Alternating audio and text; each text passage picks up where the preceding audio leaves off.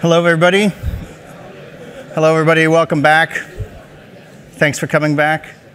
Thanks to the folks up in the balcony. So we're just going to get started with the next talk. We've got Axel and Patrick from the BMW group. They're going to talk about building self-driving cars with Bazel.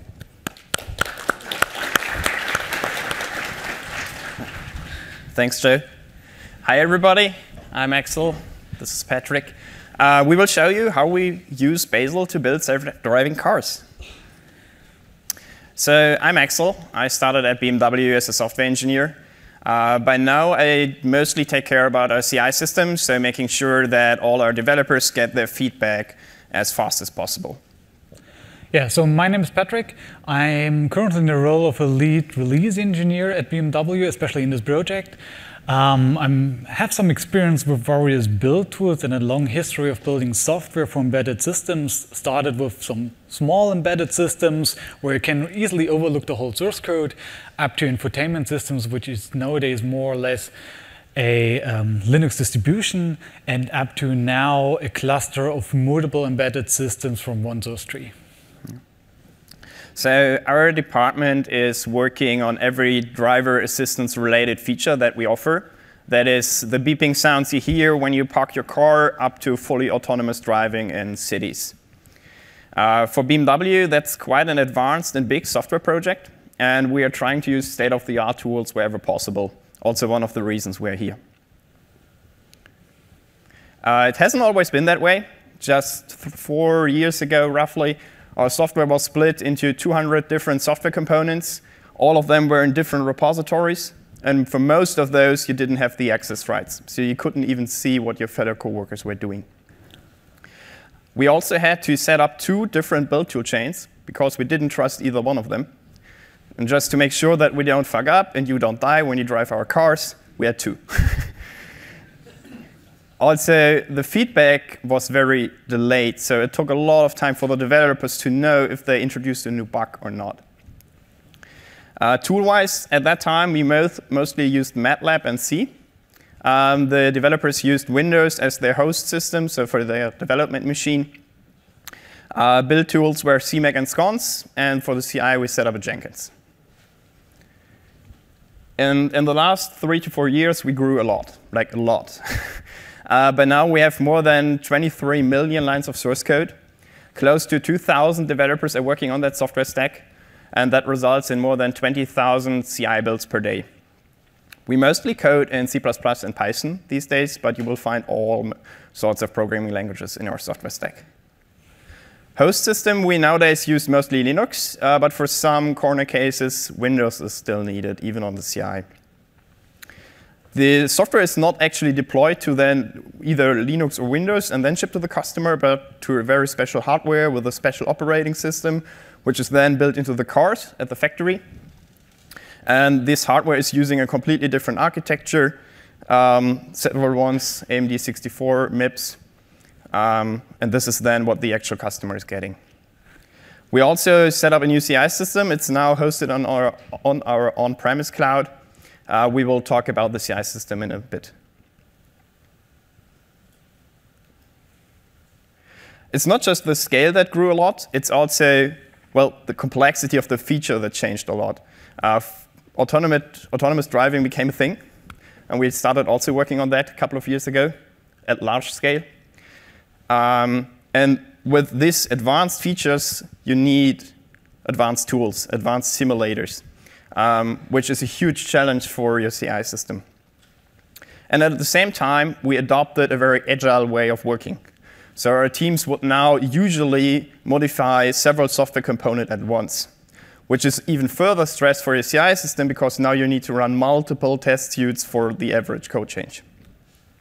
All of those things combined, the growth of our developer, the growth of the source code, of the tools, and of this new working way, pretty much broke our old build system. We had really huge issues with feedback time and stability. So we started to look for alternatives, and that's when Patrick came across Bazel. Yeah, so we looked around back then when we changed the way we are working, when we changed the code that we are developing. Also, we took the opportunity to look at our tool landscape. to basically see what kind of tool could fit our new requirements. And our requirements are not anymore derived only from the languages that we use in our code base, but also from the safety point of view. So we actually need to find a build system that satisfies all the safety requirements. 2 years ago, I went to the Bazel conference here at the same place actually, and there were some Lego bricks. And yeah, that was the reason why we picked Bazel in the end. Right? Okay, the official version sounds a bit different. We looked into various tools, BugPan, CMake, Makes, Guns, you name it, right? But from the past experience, we figured out that there are some features which are really crucial to build the software in the right way.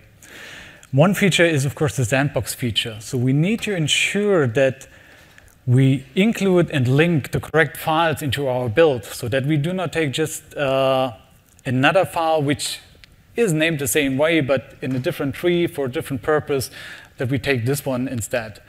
So sandboxing gives us the opportunity to, as long as you have your dependencies clearly defined, to also only put the stuff that you have defined in your sandbox and use it during your build.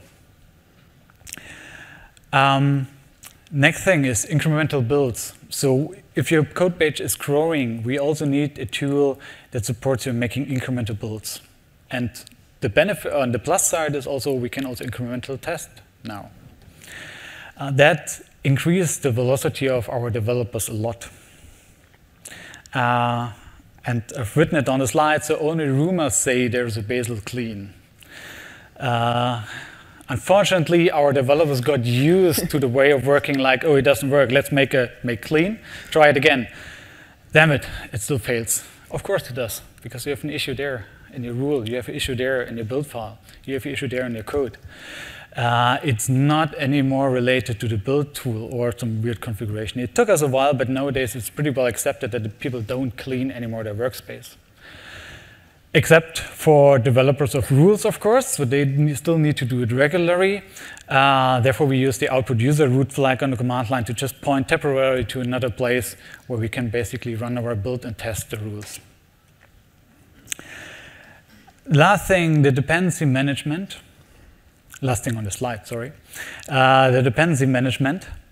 In terms of ISO, where we derive our safety requirements from the ISO 26262, there are certain things described in there to not make mistakes others did already. So this morning we saw this nice picture, one of the first pictures where you see what you shouldn't do with a motor, basically. People have written down some requirements into specifications which ended up in the ISO 26262. One thing is dependency management. You need to have a clear process for your dependencies. And we figured out that you can establish additional processes, you can put into additional tools to manage your dependencies, but it becomes much easier if your build system as such already maintains your dependencies. And you treat them as code in your source tree. And it means any change that you make on your dependencies can be easily gated as well. They can be reviewed as well. You can make change requests or pull requests for them, basically. On the next slide, we see first the hermetic builds. That's kind of crucial. So we can easily say that our build is not anymore impacted by the host environment. This kind of works for me thing, right? It's not happening anymore. Not that often. It reduces simply the fact how your environment could influence your build. And that comes to the next point, reproducible builds. So Bazel has the focus on making your build reproducible. But just because Bazel tries to do that, it doesn't mean it actually happens or it's there by definition. Of course, you have additional tools in your Bazel build which still could produce non-hermetic, non-reproducible outputs. But with Bazel, it becomes more obvious when this is happening. And having the reproducible builds also allows you to validate changes on your host environment against a previous build. So we can, again, safety case, we can detect if the environment has an impact on our build results. So we can validate the results that we built on the cloud, as well as the results we validate on a bare metal host. We can see that there is no difference. So we can see that we can trust our CI system, which is running thousands of builds in the cloud environment.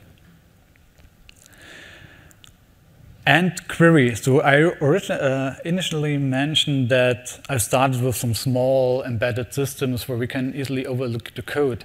That's not possible anymore.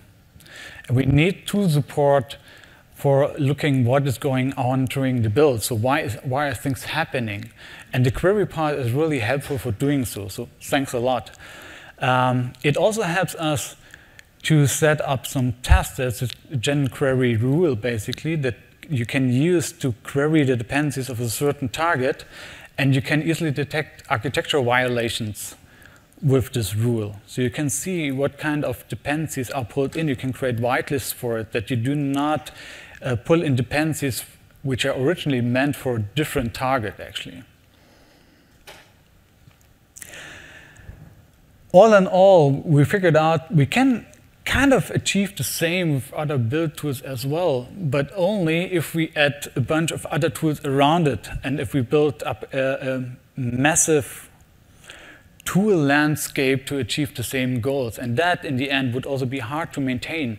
It would be hard to review. It would be hard in terms of safety to see how do they interact with each other, actually. So it becomes quite handy that there's a tool that provides all this in one place, and we just need to review this tool, actually. So how did we migrate? Yeah. So now that Patrick convinced us few CI engineers that Bazel is a cool thing, the question came up, how do we pull this off? I mean, you saw it before, 23 million lines of source code. Well, back then it was a little less, but still. We are talking about huge efforts here to migrate your existing software stack to a completely different build tool. And all this while being deployable this whole time. So you cannot just stop everything, migrate, and continue 2 months later. Every product manager would just kill you.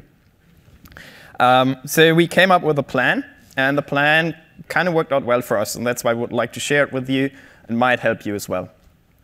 What you see here is the time axis and the usage of our CI systems. You see in red the CMake system, which kept on running in the background all the time, and then at some point was shut down. And you see the Bazel system, which first slowly and then very rapidly was able to build our software stack. And at the end, it's the only tool we have left. The way we did it was we first approached our management and said, hey, we have this new tool here, and we think this tool might help us to solve some of those issues we're having. Please give us a team of 5 to 6 people to look into this a bit more deeply. They gave us the team. We started the next day. What we did was writing down all the use cases that the CMake CI system was fulfilling. And then we picked on purpose the most hardest ones that or where you have the hardest time to do it in Bazel. For us, that was the integration of our simulation middleware, something we will talk about later as well. Why did we pick the hardest stuff at the beginning? Because we wanted to find potential blockers as fast as possible. 3 months in, actually way longer than we thought it would take, we didn't find any blockers so far. And we actually reached a point where we said, well, the remaining 90% of our workspace can be pretty much migrated by copying what we already did for the first 10%. So this gave us a pretty good feeling, and we approached our management again and said, hey, I think we figured it out. This will actually work. Let's roll it out. And so we did, and for roughly a month, almost every other developer of our department worked on baselizing our source code. Initially, we thought this might take 1 or 2 weeks. It took a month. What they basically did is writing build files wherever there used to be a CMake file. For sure, we didn't find some things that turned out to be way more complicated than we thought they would be. So this delayed the whole thing a bit further. But at some point, we got it. The final test drive on the road was done. You could even drive the car using Bazel. And at that point, we switched off the CMake CI system. Why does this approach works kind of well? First of all, it's easy to sell to your management because you don't ask for a full Bazel migration at the beginning. You ask for a small team to investigate if there are any blockers. And only if you can technically prove that you're very likely to pull off the whole thing, you then go for the final decision. This is really easy to sell. And it's safe to sell, also for you. And the other benefit is that you will only need for a very short period of time a lot of manpower. This is the rollout phase. And at that point of time, when a lot of your developers will come in contact with Bazel for the first time, you will already have a team of Bazel experts in your company that work with Bazel in depth for a couple of months, which is a pretty good learning resource for every other developer in your company. OK, so how is Bazel working out for us now? Actually, quite well. When it comes to execution times for example, unit tests, we were able to achieve a 10 times speed improvement using remote caching. For the build for the final target, so the hardware that is then put into the car, we are even able to speed it up by around about 12 times. The cool thing here is that in order to build for the target, you need some really weird tools like code generators or the operating system, which is then running on this ECU, which is built into the car. All of this we were able to integrate into Bazel, so all of those steps are now Bazel actions and can be cached, which is super awesome. MATLAB code generation can take forever. So this did not even speed up the CI system, but also the local development a lot. The remote caching server itself, we actually host multiple times for better load balancing, but this is, I guess, more like a technical detail. We are also using remote execution. However, we had a bit harder time to set this up correctly. The thing is, it requires way more hermetic tool chains, something where we screwed up a bit on at the beginning. However, we're currently using it for our long-running acceptance test, and there we are able to speed them up on average about 5 times compared to how fast we were before. We currently use BuildBarn for that, and we host it ourselves on our on-premise cloud. We know that some big cloud companies offer this as a service. However, we are not allowed to compile source code at the cloud of a company that also develops autonomous cars. So sorry. But if you're into that kind of business, we think this is a really good business opportunity for you. Yeah.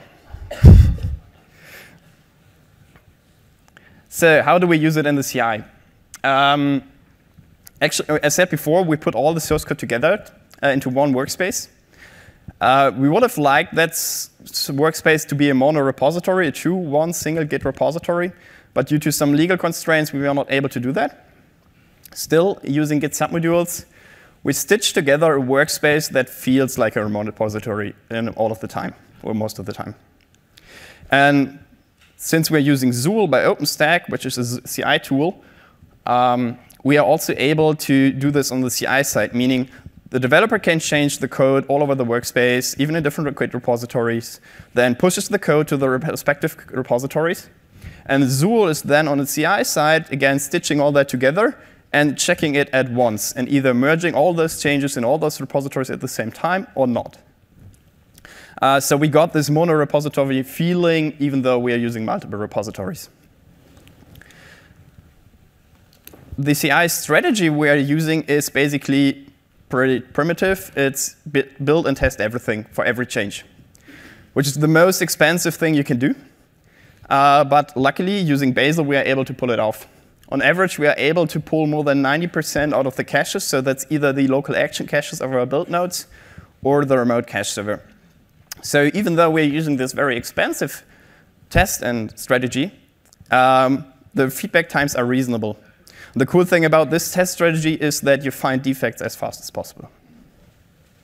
One last thing, we are now also able to do incremental builds on the CI.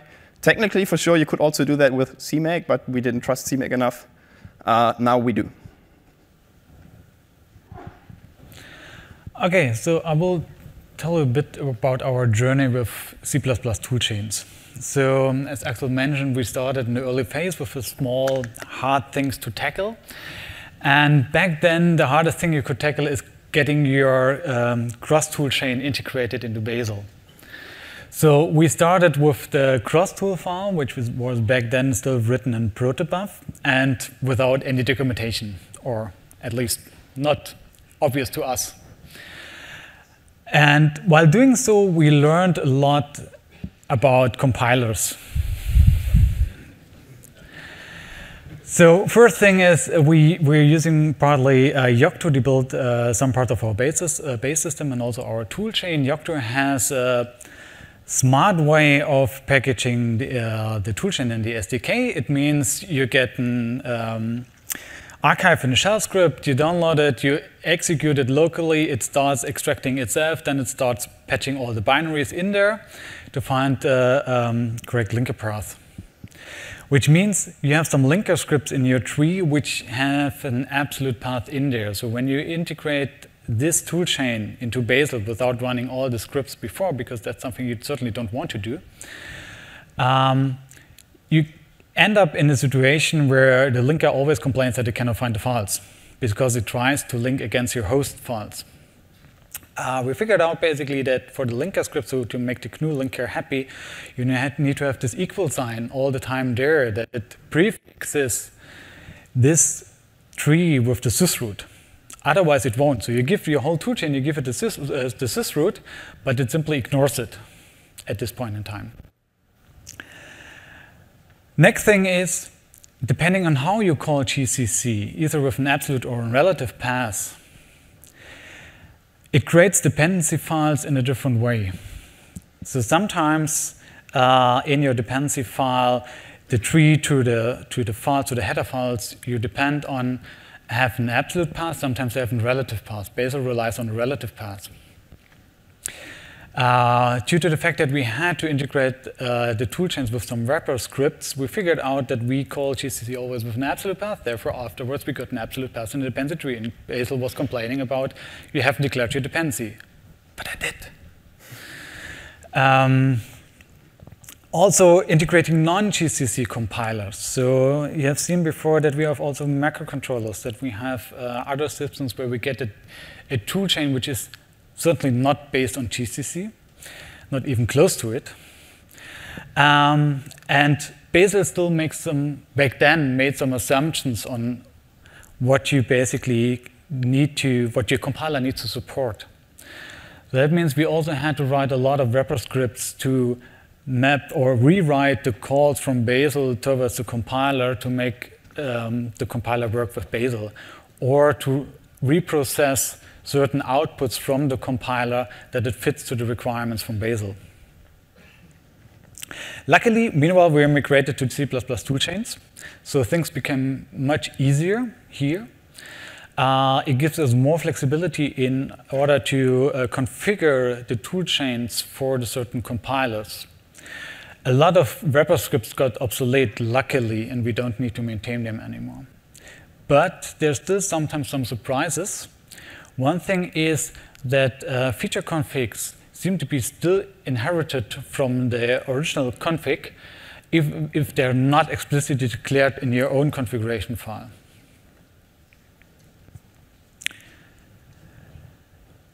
Next thing, our journey with Python toolchains. We heard previously already, I don't remember who it was, that Python is not integrated pretty well at the moment for certain parts. And we had the same experience, actually.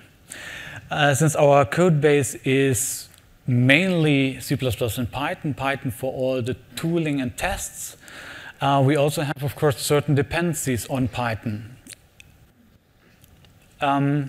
Means we started with the upstream pip rules from the rules Python repository, which kind of shows up that they're unconditionally load all the dependencies you have declared there, even if you don't need them, which is okay-ish, I would say, as long as you don't have platform-specific wheels and you're developing on Linux and on Windows, because then it starts failing. So if you basically run your build on Windows and you have a platform wheel that's only compatible with Linux, it broke the workspace rules all the time. So that's also one, overall regarding the workspace rules, there's also one lessons that we learned. Be careful with your workspace rules. Actually, they're pretty dangerous at the moment since they are not hermetic. You can easily do stupid things in there and break your whole build. And we did a lot, very often. So please, do as little as possible in the workspace rules. We have meanwhile custom workspace rules for our wheel archives, which are unfortunately tightly coupled to another workspace rule which allows us to authenticate our dependency system. Thanks to Bazel, I think Bazel 1.2, where we get finally NetRC authentication again. We are now refactoring these rules, and we also try to make them open source afterwards.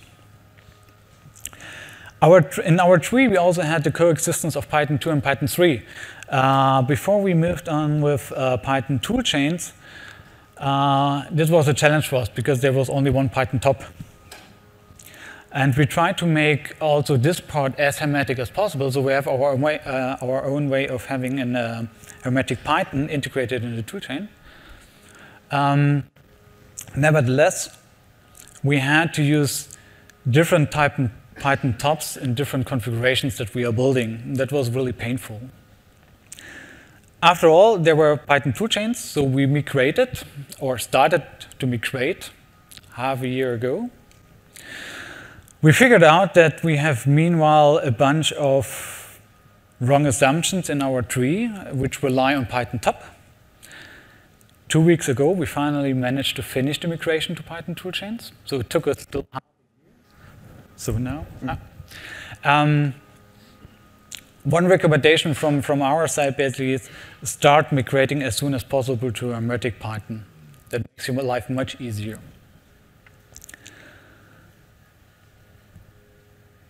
Yeah.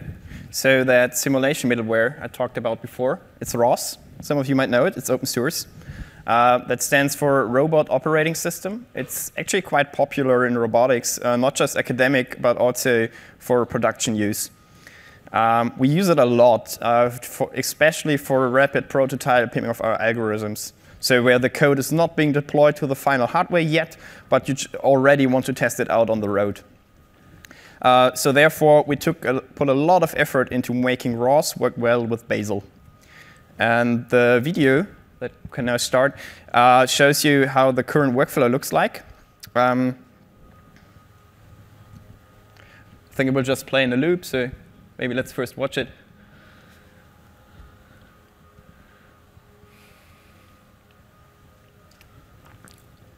Yeah, so I guess that looked kind of simple, but for us this was a huge step, because what you just saw is a developer modifying some source code, and then he's using a one-liner, well, a long one I have to admit, but still. He's using a one-liner to verify his changes in the simulator. And before using Bazel, that was really hard to do. You had to set up multiple terminals and run the correct commands in the correct order in different terminals, whatever, in order to verify that whatever you did works out well. Using Bazel, it's now one Bazel run command, and you can check whatever you did in the simulator. It doesn't stop there, though. If we go on to the next slide, you see one slide before that. Yeah. This is one of our cars, one of our test cars. There's a lot of stuff in the trunk, but especially the black box that is like a personal computer. And in that computer, you can insert your personal hard drive, which you can unplug from your workstation, go to the garage, put it in there. And then in the car, you can start up your personal Ubuntu and run the same command I showed you before, only with slightly changed parameters, hit the road, and test drive that thing. All with one command. So there, Bazel helped us a lot. I mean, for sure, this is for the rapid prototyping testing, where you just want to try it out if it kind of works. The actual testing before we give it to customers looks a lot different. I mean, for sure, then you also have all those runtime issues once you start using the final hardware and so on. But if we talk about like development speeds, Bazel and ROS, especially the combination of both, worked out really well for us. Yeah, so as Axel mentioned, we developed certain rules for ROS. ROS has its own ecosystem. It comes with a bunch of tools, a bunch of generators. There are multiple versions of ROS, and they also have multiple build systems for ROS. So they have ROS build, then they had Catkin, and now in ROS 2 they have even something new again. So we figured out maybe it's also a good opportunity to bring Bazel into it, since they're obviously quite open for new build systems. So we developed rules for ROS, as you have seen on the architecture picture before. There are certain nodes. What is a node? A node is basically a system process that can either control sensors or actuators, or does some math calculations. This node basically consumes, we have a rule for it. It's the ROS node rule. It consumes a binary that you have previously built either with CC binary or CC Python. It wraps it into a package for the ROS tooling. It generates some manifest files and prepares basically a workspace or a tree that can be consumed by the ROS tools. We also have rules for generating messages. So what is a message? How do the ROS nodes communicate to each other via messages, either via IPC or network-based messages, if you have a distributed cluster of ROS nodes. Messages are simple data structures, so you can more or less compare to protobuf, actually. The data structure of a message is described in a .message file or in a .service file. And we have a rule for it that consumes all these message files, runs the generators over them, and creates a library that you can afterwards link towards your binary for a ROS node.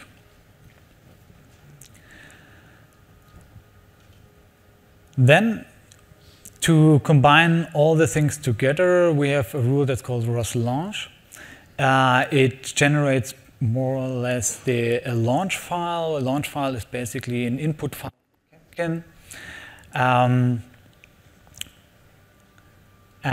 So that Catkin knows exactly what kind of nodes it needs to start.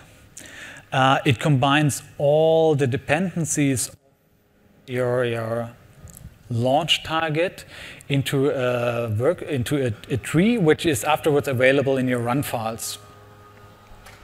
Because also the ROS tooling Catkin makes some assumptions on how your tree looks like. You cannot simply say, okay, I want to start this, give the individual paths, and it sorts it. No, it assumes that there is a structure available, and then it follows the structure and tries to find, in a smart way, all the nodes it should start. So we have here the ROS launch target that you can afterwards also call with Bazel run or Bazel test, as we have seen in the video before. Yay. So unfortunately, we haven't managed yet to make the rules open source. We are working on that. We had our one target to make it open source until today. We failed. But we will continue working on it. So we figured out that we have some certain BMW infrastructure specific assumptions in these rules that we first need to sort out before we can make the rules open source. They will be available on our GitHub page. And we would invite everyone to contribute here and also to exchange some ideas how we can improve the rules for ROS. Yeah, that brings us pretty much to the last point. When can you buy the first Bazel car? That will be in 2021, so not too far away. Then we will release the BMW Vision i Next. And also all BMWs which launch after that vehicle will have been built with Bazel. Or at least their driver assistance system will have been built with Bazel. It's not just that, though. Toolchains are known to propagate a lot in our industry. So my personal expectation is that in a couple of years, other OEMs and suppliers will follow. We already see that. So there will be more Bazel cars on the road soon. That's it. Thanks for having us. And we're looking forward for your questions.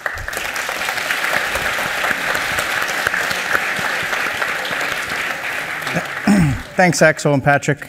I am very much looking forward to riding in the first Bazel car. So, it sounds great.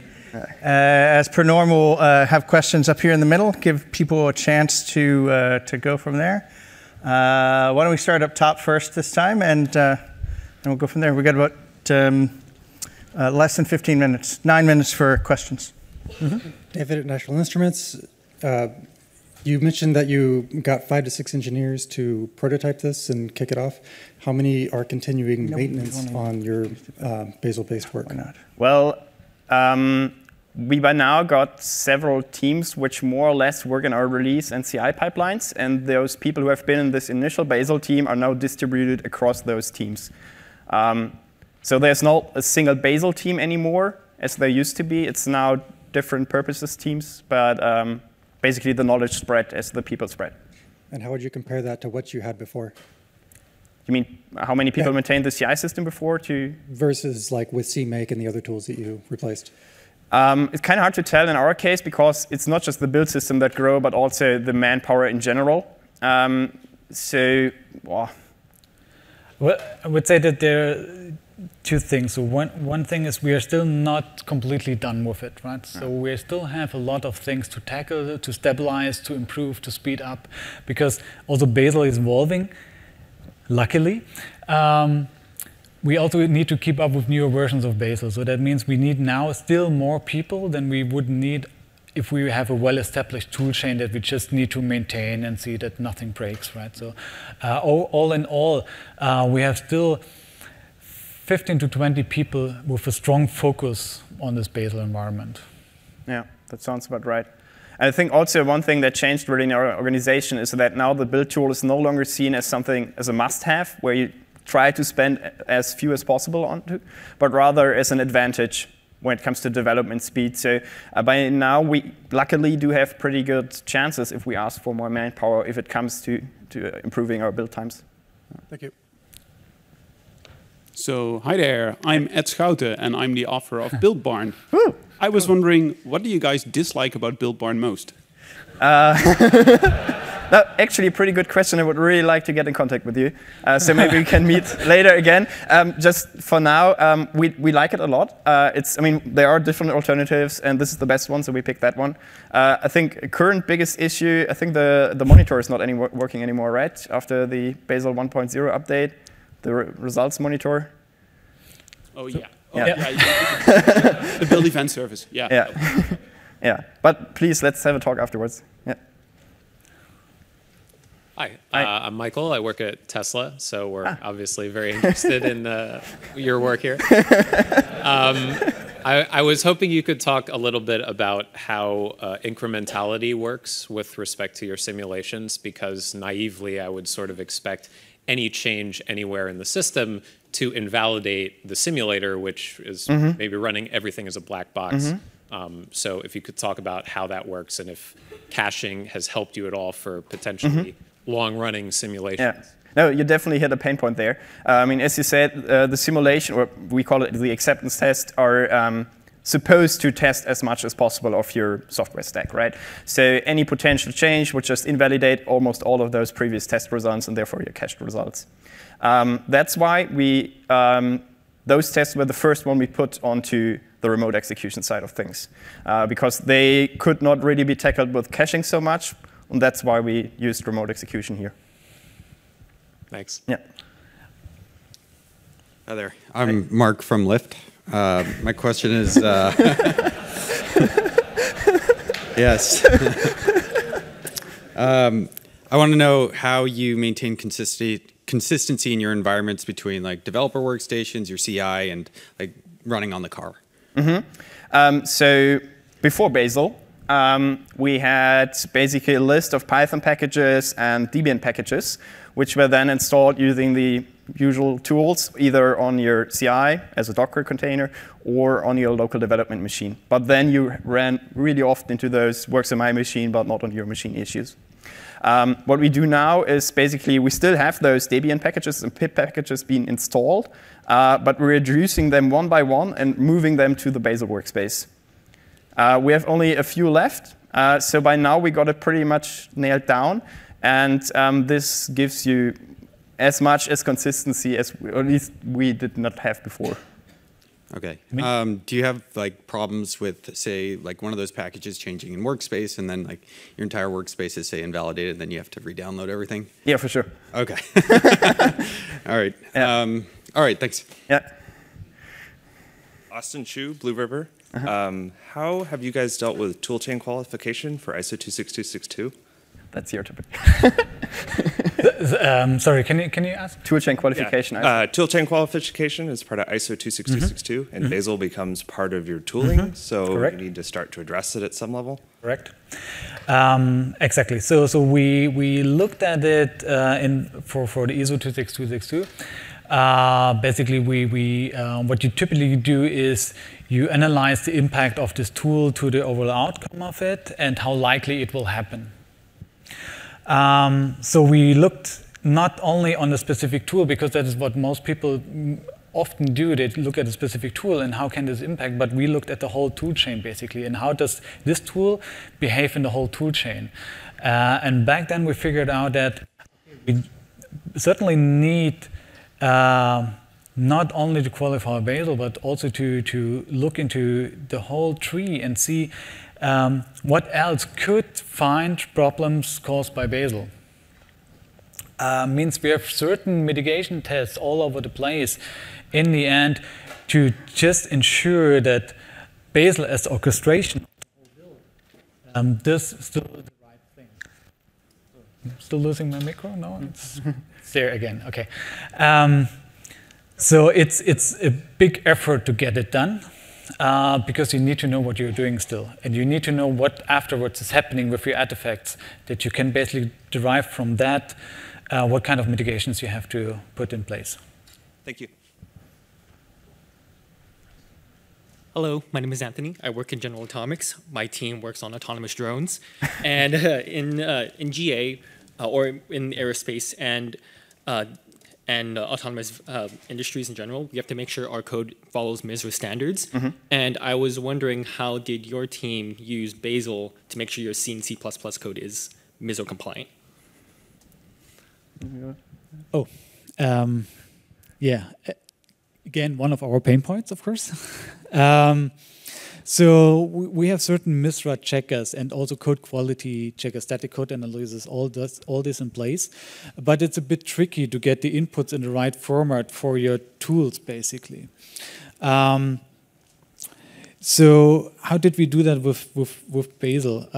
Bazel offers various ways to extract or query basically your files that you use for build, and then you can set up some packages that you just feed outside the Bazel build into these code quality checkers.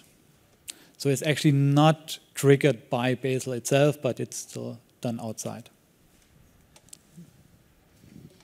Hi, John Field, Google. I'm just curious, apologies if you mentioned this, do you use Build Barn for development builds as well as CI, or just CI only? It's currently only CI, but we are planning to roll it out for developers also, yeah. Great, thanks.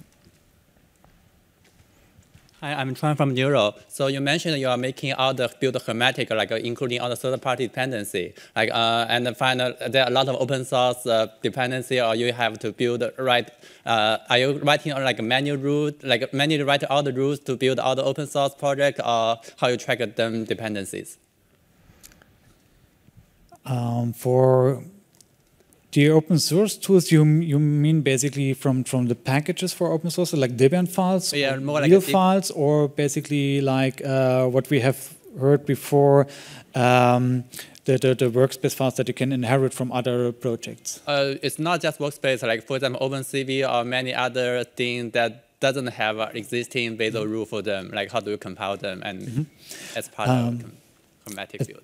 As part of that, we Bazel-fied several open source components as well. Luckily, in our environment, due to the fact that we have to build software for a safety car, it's not that many. So either we consume them as a binary, pre-built already, like the platform wheels, or we Bazel-fy them and put them into our third-party tree.